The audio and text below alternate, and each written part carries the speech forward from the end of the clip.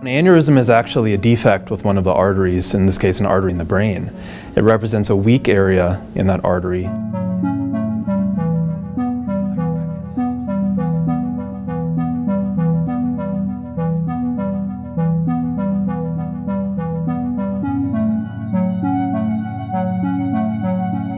Yeah, aneurysm can lead to a very dangerous type of bleeding stroke called subarachnoid hemorrhage.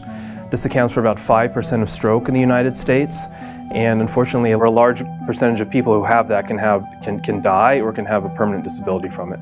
The WEB device is a way to treat aneurysms by implanting an implant into the aneurysm itself, and they're especially good for aneurysms that have a certain characteristic where the connection of the aneurysm to the artery is very wide. And those are aneurysms that characteristically are very difficult to treat. And in some cases, patients who have that type of aneurysm are not able to be treated at all.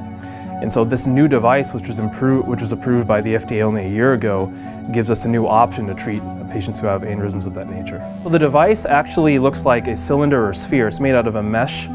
And using our navigation, we're actually able to basically place this device in a restricted form inside the aneurysm itself and then open it.